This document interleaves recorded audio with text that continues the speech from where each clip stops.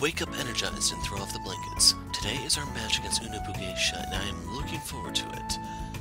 I run through my morning routine, thinking up strategies in my head, then try to refocus as I finish my breakfast. I still have a class to attend before my match. I grab my bag and hop on my bike. There is an unexpectedly heavy amount of traffic this morning, and I rush into class right on time. That was a little too close for comfort. As I settle into my seat, the professor clears his throat, beginning his lesson. Good morning, class. For today's lesson, we will discuss the differences between energy and kinetic weapons. We'll hear him out. Sounds interesting. Let's first review the two defensive mechanisms of a gear, the shield and hull. The hull is the physical gear. The shield is a virtually invisible barrier generated by using the core's energy. The strength of the shield varies greatly depending on the core, shield generator, and power allocation settings. Energy and kinetic weapons are meant to target opposite defenses.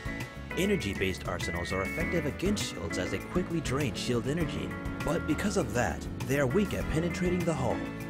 Alternatively, kinetic weaponry is designed to puncture the armor, but they are weak against shields as the kinetic energy gets dispersed over a large surface area, the entire shield.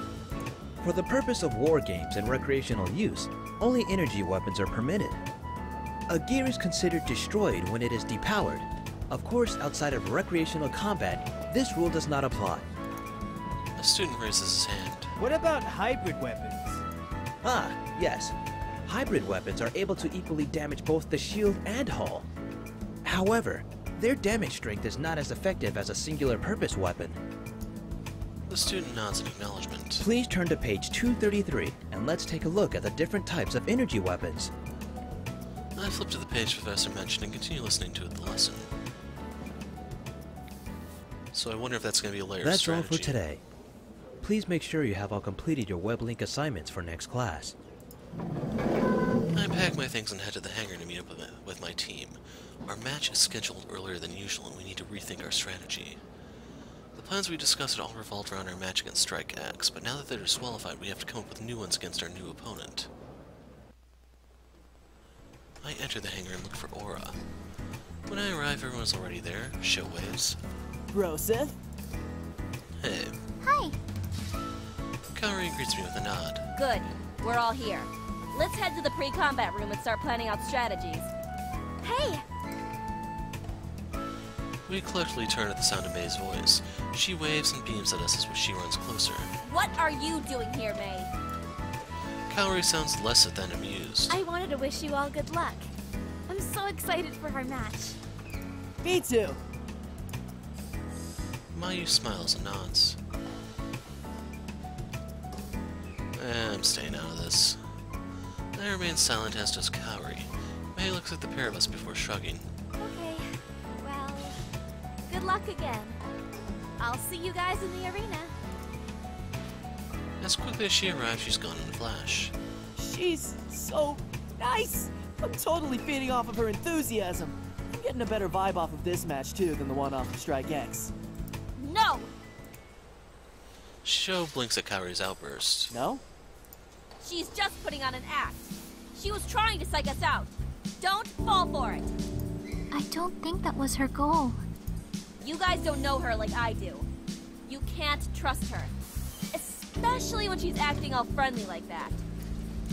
Kaori's been acting strange, more so than usual when May is involved. Anyways, let's go strategize while we have some time. She doesn't wait for us to answer and begins power walking towards the pre-combat rooms. Hey, wait for us! We jog to catch up and follow her. After a quick change into our pilot suits, we meet at the holodesk.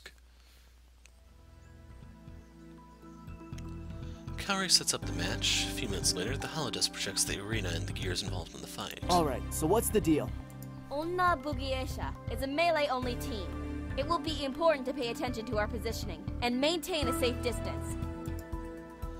We've had close combat teams in the past. Claw of the Wild comes to mind from a few weeks ago.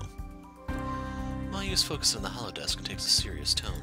Claw of the Wild was a melee-centric team, but their gears were knitted to perform a hybrid role. Based on Onabugeisha's data, their gears are all custom-tailored for high bursts of speed and close combat engagements. We would benefit greatly from keeping a distance.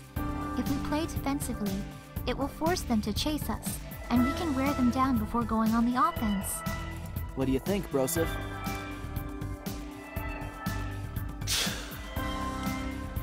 Agreed, range is key. If they have no range weaponry, we should do as much damage from afar as we can. Whittling them down before fully engaging will give us the advantage. Sounds good to me. Problem is, I imagine every other team they've gone against has tried this. Mayu and Kaori both nod. Okay, well, we can all go range, but Aura can't. The team looks at Kaori. I'll engage Mei head on, and keep her out of the fight. That kind of goes against our plan. To my surprise, Kaori grits her teeth and bites back a retort. She stays at the holodesk for a little too long in size. I guess I don't have much of a choice. I'll hang back with you guys, and intercept if one of the enemy gears manages to break through. Mayu nods. I think that would be best. Okay, let's recap. We'll play it from a distance and keep baiting their team. Since Mayu is our best shot, we'll keep her well protected and follow her lead. Kaori looks right at me. She finally looks more focused than I've seen her all week. You and Shou can play aggressively if we take the lead. I will intercept whoever reaches Mayu, if they even manage to. Got it? We all nod. The tension is palpable. Even though Kaori is always serious, her tone is much more aggressive than usual. We have a rare opportunity to really boost our MMR, and we can't throw this chance away. There's absolutely no way we can lose to Mei. That almost sounded like a threat. I nod a little uneasily and glance at Shou and Mayu, whose faces mirror my thoughts. Kaori turns back to the holodesk and uploads our plans as we wait in silence. A loud beep announces the match. I mutter under my breath. Saved by the beep. Shou and Mayu seem equally relieved. Just make sure you guys stay focused. Of course. Shou forces enthusiasm into his voice, attempting to raise her morale. Kaori ignores him and Shou deflates. Let's go. We enter the arena from one side, while Onobugeisha enters from the other. Welcome, everyone! Are you all ready for another fantastic match? The crowd erupts into a loud cheer. Good, because we have an amazing one lined up for you. Onobugeisha versus H 2049 11! I don't think we're ever going to get a name. Everyone's comms are open as we await the sound off. Mei's team get into position and wait with relaxed confidence.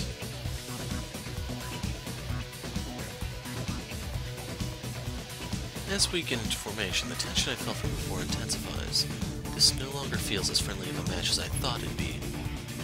As soon as the sound off blares, Mei's team dashes straight towards us. A faint shimmer surrounding the gears reveals a hefty frontal shield. Mayu! On it!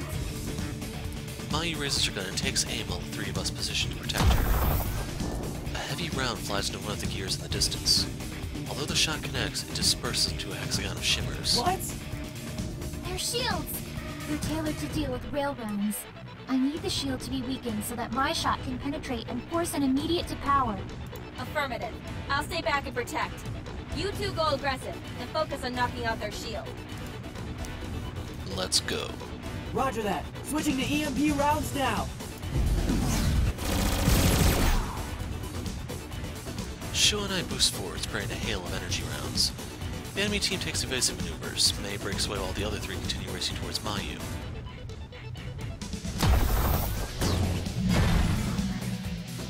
The closest enemy gear takes the brunt of the damage and its front barrier drops.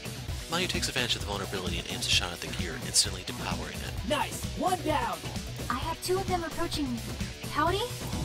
Kaori! Aura has already left her position and sprints towards Mei. What are you doing? You have to protect Mayu. I am! I'm taking out Mei so she can't attack! That wasn't the plan! You two cover her! We're not in position to. She's already engaged. Let's go. Shou and I boost back to Mayu, but it's too late. I've been depowered. Her voice is lethally calm. This can't be good. The two enemy gears shift to Shou and I. 2 on 2, but not much distance. Play this out carefully. For once, Shou is serious. The gears split their focus and one of them charges towards me while the other boosts towards Shou. I boost away and take aim. My aim is true and a blast of energy rounds collides with her gear. She stumbles back from the hit while I create more distance between us. Before she can strike again, I move away to create more distance between us. I raise my guns for another shot. She tries to dodge but is too slow and my shots pellet her shield. She's pushed back from the force of the blow, but once she gets her bearings, she boosts right back towards me. As she approaches, I boost away from her and weave around the arena, forcing her to chase me. I steady my aim. She's too slow to dodge and my shot strikes right through her shield. Her gear can't support the hit and she's depowered. I look over at Shou just in time to see the enemy gear strike. Watch out! I boost closer and shoot again. The round connects with the gear just as her attack connects with Shou.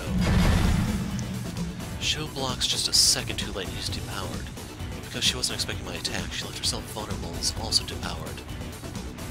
Mei is the only remaining enemy gear. One more gear and the match is ours. On it. I boost towards Kaori and Mei, who are locked in a duel.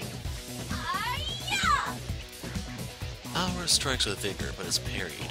Mei retaliates with a wide swing, which Kaori barely manages to block. I'm here. Don't interfere! Huh? What? What do you mean, don't interfere? Let me handle this! Kaori! This isn't a simulation. It's a real match. Yeah, what you're saying? Mei is going down in a one-on-one. She won't have any excuses this way! This is a team match. You can't put a win in jeopardy because you want to make this personal. What should I do? Engage.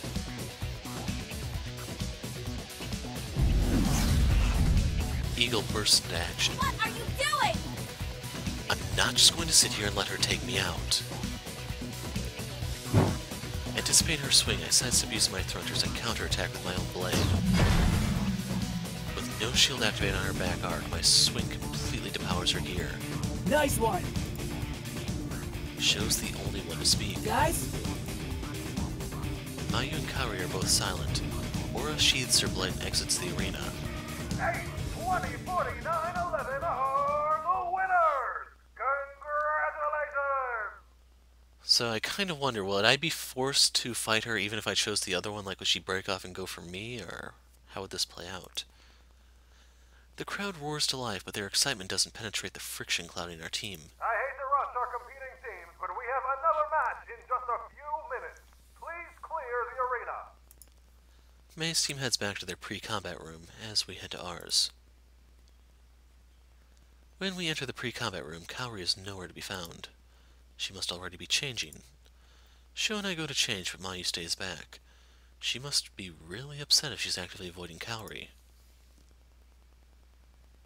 Man, I'm not liking the vibe right now. What? Were you expecting me to hang back? I didn't say that. I probably would have done the same if I were in your position. It's in the past now. Yeah. Shou and I finish changing and head back to the pre-combat room. As soon as we enter, Kaori stomps up to me. Mayu is nowhere to be found. Oh my god, she's already killed Mayu and disposed of the body. Why did you do that? Do what? I told you I had it, but you engaged her anyway. How is that a bad thing? Isn't the goal to win the match? Yes, but that's not what I mean. Then what do you mean? She frowns. You don't understand. How could he? You aren't making any sense at all. Kaori tenses and glares at Shou. I don't have to explain myself to you. No, Kaori. We turn around to see Mayu. Her jaw is set and her eyes are hard. I've never seen her this upset before. It's chilling. Kaori's eyes widen. Mayu? You put your personal agenda above the team and risked the match. Our positioning was compromised, and I had no support. Those two were out of position because of an aggressive call that you made. That ended up costing us 2 depowered gears, one of which was avoidable. So no, you do owe us an explanation. Her voice is calm but severe. Mayu's ice is a lot more unnerving than any of Kaori's fiery outbursts. This is getting out of control. Let's all take a deep breath and calm down. They ignore me and continue to glare at each other. Kaori looks between the three of us, then sighs. I get it. I made a mistake. But I can't be expected to always make the perfect calls. We don't expect that from you either. But when you start throwing the blame around... I'm sorry, okay? That didn't sound very sincere. It would help if you meant it. Kaori clenches her hands into fists. I said I'm sorry! I messed up. It was my fault. Blame me. What else do you want? Let's drop it. She already said sorry. Shou crosses his arms but nods. At least Mayu seems to have returned to her normal demeanor. Okay. We usually celebrate as a team after a win, but I get the feeling this won't happen this time. After picking up our stuff, we exit the pre-combat room. May is waiting for us outside, leaning against the door. Hey guys! Congratulations on the win! I glance at May, barely registering her presence. I'm too wrapped up with what happened in the pre-combat room. May's smile falters when no one answers. Wow, with gloomy faces like that, I'd think you were the ones that lost. Shut up, May! May flinches from the ferocity of Kaori's voice. I was just kidding, Kaori. Shut up, May. This is all your fault! May is stunned into silence. You seriously need to calm down. May didn't do anything. You're being too harsh, Kaori. Kaori's eyes flash. You guys are taking her side? I thought you were my teammates! I'm not taking anyone's side, but since the match, you've been acting like a complete... Shou! Shou catches himself and falls silent. Kaori looks at him. A complete what? Nothing. She pauses. When she finally speaks, her voice cracks. I see. That's how you really feel. Shou's look softens. No, I didn't mean that. Kaori turns to face May. You. She lowers her head. You always turn my friends against me. She spins on her heel and walks away. When she thinks she's out of eyesight, she starts running. Kaori! Kaori disappears. Shou's about to rush after her when May blocks his path. I have to go apologize. I didn't mean what I said. May sighs. You need to give her space right now, or you'll just make it worse. Shou looks torn but doesn't try to follow Kaori. I don't think I've ever seen her too upset to yell. Mayu looks down worriedly at her feet. I was too mean to her earlier. I'm sorry. You guys shouldn't blame yourselves. Kaori just needs time to cool off. You sound like you speak from experience. May sighs and nods. What's up with her saying you always turn my friends against me? It's a long story. Something that happened back in middle school. Something to do with Ryota. You two go way back. Yeah, we do. May's pocket vibrates. She pulls out her phone and reviews the message. My team is wondering where I am. Don't worry too much about Kaori. She'll be okay. I'll talk to her when she's calmed down. We nod and watch May head out. I don't feel any less guilty. I shouldn't have acted that way earlier. No, it was my stupid comment. I never should have said something like that. I guess they still feel guilty too. I'll go check up on her. I'll go see if she's okay. No, let me do it. I don't think she'll be too happy to see you right now, Shou. He's right. Shou frowns but doesn't protest. You guys can head out. I'll text you once everything's okay. Are you sure? Yeah, there's no point in you guys just staying around here. Let us know if we can help. Will do. I wave at the pair and jog in the direction Kaori went. The sun dips low in the sky as the evening rolls in. I search several locations for Kaori until I arrive at one of the most secluded campus quads. There's only one student sitting on the bench with a bag at her feet. Kaori's face is bent over her chest. I can hear faint sniffles. I place an arm on her shoulder. Hey, are you okay? Kaori glances up at me for a second, but it was long enough for me to see how her eyes glittered. She rubs her eyes. We're all sorry. We're sorry, Kaori. Kaori shakes her head. You guys don't have anything to be sorry for. It was my fault. Still, we're your teammates. We should be helping each other, not fighting. You guys were right. This was personal. What? I've been busy with other stuff. I guess the stress got to me. Other stuff? Kaori shakes her head. Don't worry about it. It's nothing major. I just have to handle myself better. I sit down beside her and enjoy the silence. The only sounds are of the soft whistles of the breeze and the chirp of wildlife. I let the tranquility wash over me. Even Kaori seems to be calmer. She looks up at the evening sky. Not happening. It's getting pretty late. Aw, man. I've been wondering, what's your history with May? Kaori looks at me. What do you mean? She acts like your best friend, but you, not so much. Kaori sighs. We were best friends, but that was before she broke my trust. Our friendship can't go back to what it used to be, no matter how badly she wants it. What did she do to you that was so unforgivable? Kaori looks away. If you're ashamed or embarrassed to tell me, could it have really been that bad? Yes. Although she answers quickly, she seems a little less certain than before. Well, alright, that's your call, but it's obvious that May still cares a lot about you.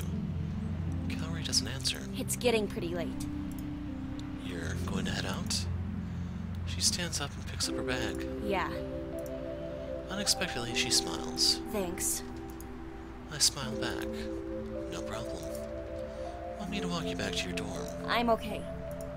Alright, have a good evening. You too. After she disappears around the corner, I head back to my bike. The entire ride home, I run through the events leading up to Kaori's departure and our conversation afterwards. I'm just glad everything worked out okay. The house is quiet when I arrive home. I'm a little relieved as I'm exhausted, so I head straight to bed and fall fast asleep.